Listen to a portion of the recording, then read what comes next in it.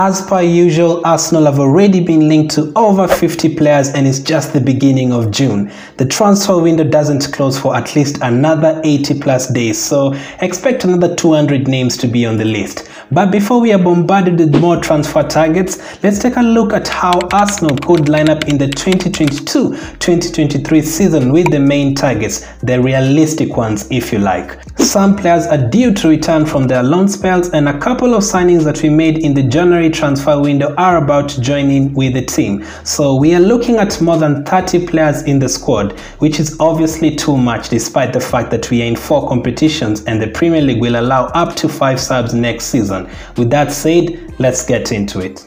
There is 3 formations you could see Arteta using, the familiar 4-3-3 and the 4-2-3-1 with 2 holding midfielders, and finally a back 5, a 5-2-3.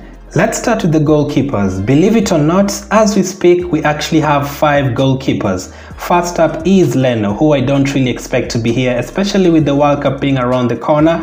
We also have Arthur Okonkwo, who was our 3rd choice last season, and another academy shortstopper, Karl Hein. Matt Turner, who we signed from New England Revolution in January, and finally Aaron Ramsdale. A lot to choose from, but I do expect Okonkwo to be loaned out and Leno to be sold, which will leave us with 3. Ramsdale obviously starts. We already have 3 centre-backs in Gabriel, White and Holding.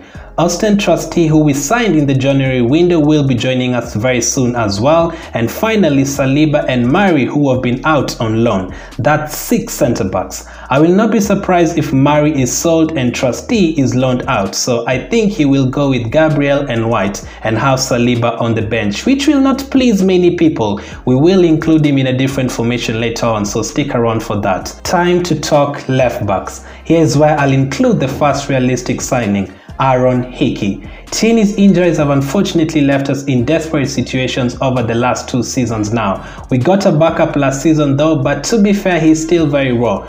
Will he even stay? Will he be loaned out? That's one to keep an eye on. Nuno Tavares. Hickey doesn't start for now, but of course he can also play as a right back. One problem though, in terms of quantity, that is a position we could literally play a different player for all 38 Premier League matches.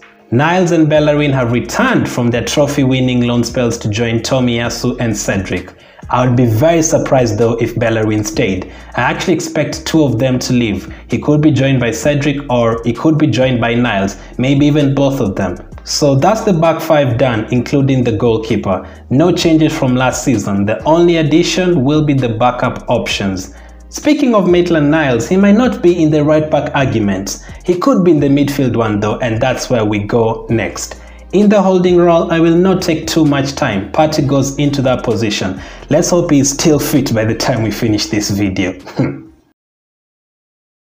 On the right side of Partey, another easy one, Martin Odegaard. One of the easiest picks in fact. We know the qualities he has, especially if he improves the players around him. That's where I'm going to include the second signing, Yuri Tielemans. Greater defending, making tackles, covering the ground and helping out in the final third. Sounds perfect, right? But what about Granit Xhaka, the guy that every manager likes? What happens to him? Just like Saliba, we will talk about him a bit later. It was easy to pick Partey because we know the roles of Sambi and Mohamed El Neni. We'll talk about them later as well. Time for the attackers. Another easy one is Bukayo Saka on the right. If you put together the last 3 seasons, he has been our best player by far. At left wing, we could include new signings, but remember we are trying to keep it reasonable. So Gabriel Martinelli stays there. At centre forward though, I have included another signing, another Gabriel, another Brazilian. Jesus. No, not that kind of Jesus, like Gabriel Jesus. That's who I'm talking about here.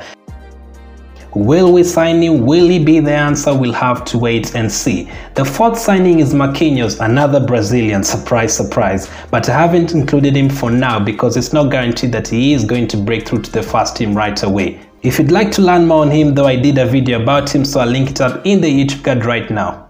So this is what we have so far. Ramsdale in goal, Ben White and Gabriel as the centre backs, Tomiyasu at right back, Tierney at left back, Partey as the holding midfielder, Odegaard and Tielemans either side of him, Saka on the right, Martinelli on the left and Jesus up front. On the bench, it's going to be interesting. We've still not talked about nearly 20 players, to be honest. So who makes the bench and who doesn't? As I pointed out at the beginning of the video, next season we allowed 5 subs in the Premier League. So who will make it? First up, let's put a backup goalkeeper. You have to have a backup goalkeeper. So Matt Turner becomes the second choice goalkeeper. He is very experienced, by the way. He's nearly 28. So I think that's fair enough. Next up, let's include the players who are probably definitely going to make it. Aaron Hickey as the second sub, William Saliba as the third, Xhaka as the fourth sub, Smith Rowe as the fifth sub. Those players are definitely going to make the bench if they're in and around the team. And the next two are Edin Nketiah and El Neni. Obviously, we're expecting Nketiah to sign a new contract. El Neni just signed his recently, so I don't think they would if they weren't guaranteed at least a place on the bench.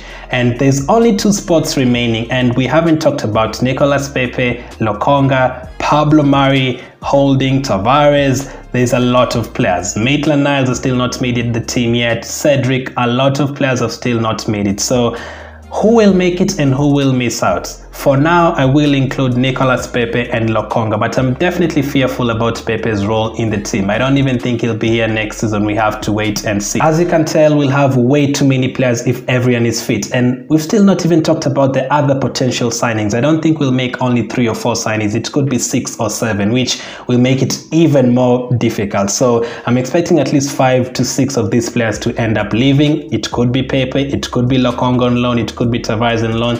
We have to wait and see.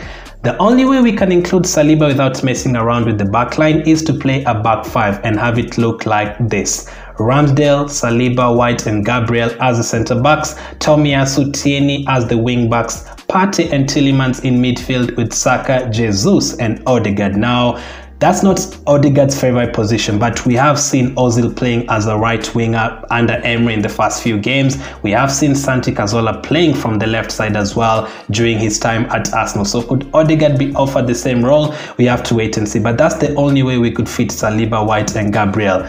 The other one is really to drop Tomiyasu and to play White as a right back, which I don't think will happen. The only way to fit Granit Xhaka in this team depends on the fixtures. We could then play with Partey and then Xhaka and Tielemans either side of him.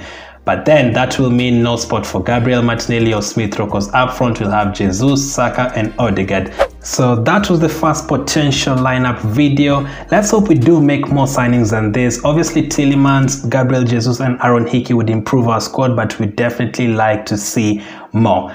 Clearly we wouldn't have had any role for Lacazette, and it could be followed by many players. But speaking of Lacazette, I did a video the other day talking about how Lacazette did at Arsenal compared to Lyon. So if you want to check that video out, click on screen right now. Thank you for watching, and I'll catch up with you guys on the next one.